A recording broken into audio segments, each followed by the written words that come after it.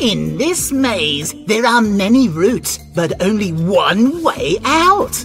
We can choose the drawbridge with its creaky, rotten wooden path to the gold, the money, and the Wonka manger beast of peril.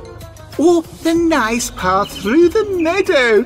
What could possibly go wrong on that path? Yeah, you know what, Treacle? I reckon this is it.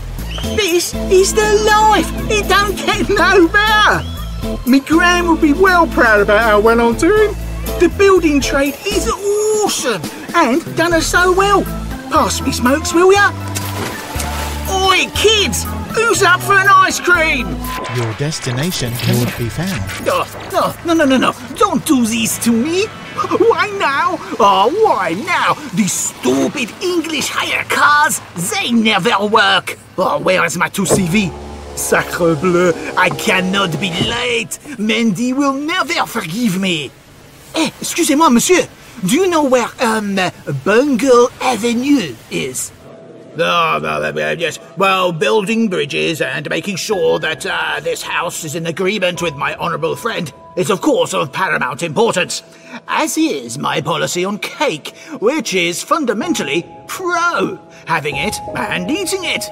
So Europe needs to understand that I'm as European as my Eton housemaster, who once said that Belgium has a couple of good points: chocolate and beer.